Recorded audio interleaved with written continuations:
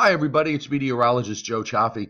Just wanted to go through some of the overnight models really quick and show you what's happening as far as the longer term is concerned. It's a pretty interesting pattern that's evolving here. And first off, we'll look at the GFS, and you can see what's going on. By the end of the week, we've got the trough here that moves through a series of little vortexes that form up in Canada, but you've got a ridge, this strong ridge out in the Pacific that's going to try and build up across Alaska. And at the same time, you also have this upper high that's building up across Greenland. And there's a tendency, and you can kind of see it right here as we go into the periods from day 5 to day 7, that these upper highs are really kind of trying to connect across the poles. And what this does is that it basically forces the vortex further south, and then you create a flow that displaces cold air from the poles southward. I mean, it's not a perfect displacement,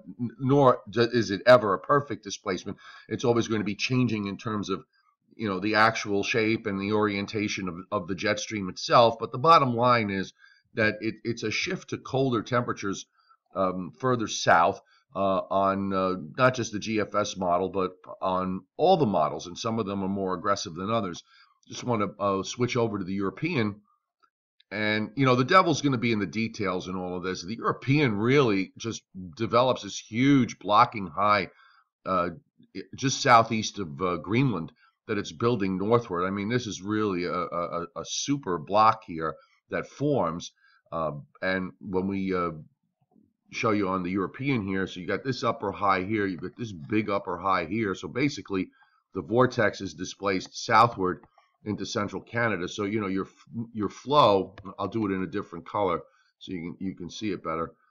So the flow is basically like that brings down cold air further south of normal. And when we take a look at the temperature profile here in terms of above and below normal, you can see it pretty well how much above normal it is all across the polar regions. I mean, all of this. Maybe blue's not the right color because it matches. Sorry about that. But, here's the area of a big above normal. So there's your upper highs, just like that. And here's your area of below normal in central Canada. And, of course, you're waiting for the transition to complete along the East Coast. But, basically the cold air flows like that. So, we're going to see how this all eventually winds up. And you can there's a lot going on. You got a lot of whenever you got these blocking patterns like this, they obviously can be dangerous in terms of storm development. They can be dangerous in other ways too, because we don't really know the extent of the magnitude of the cold air and how it plays out. Now here in the GFS, as we go past day 10 from last night, you can see there's a pretty good stretch of below normal temperatures that lasts for about 5 or 6 days. And then you wait for another weather front to come through of some sort, but it's still below normal across much of Canada, still above normal across much of the poles. So, this is going to be an interesting couple of weeks ahead in terms of how it all plays. Now, with regards to specifics, I would again caution anything with regards to specifics, because we know that it's all going to change in one way or another. I mean, the GFS model does have a couple of chances along the way for some snow. I mean, this is our first system for Tuesday. Here's one for Thursday. Now, the Europeans got a little bit more of a developed low. The GFS looks like it's coming around to the Europeans' idea of developing a low on this front, which the European has been doing for several days now.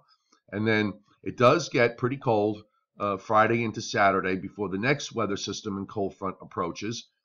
And then that comes through, and then we have to sort of wait for a more important development. But even here, too, yesterday, the GFS was developing a pretty big storm going into the Great Lakes. It's kind of backed off on that idea now. So the specifics here are difficult. And beyond day 7, then you start to get into some pretty decent, pretty strong shot of cold air that moves up into the plains and Midwest, and we've got the Arctic front with a wave on it. So again, the devil will be in the details down the road.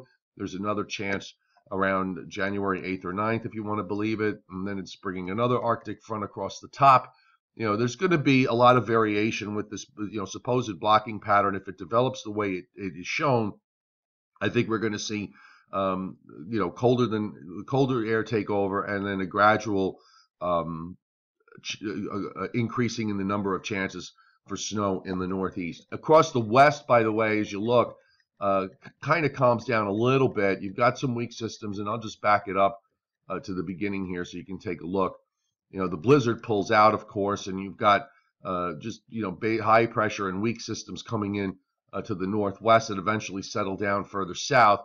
But there's no big storm that comes out of this, at least on this particular run sequence. But it is going to be cold right through the period as you start to get that flow out of Canada really taking strong control.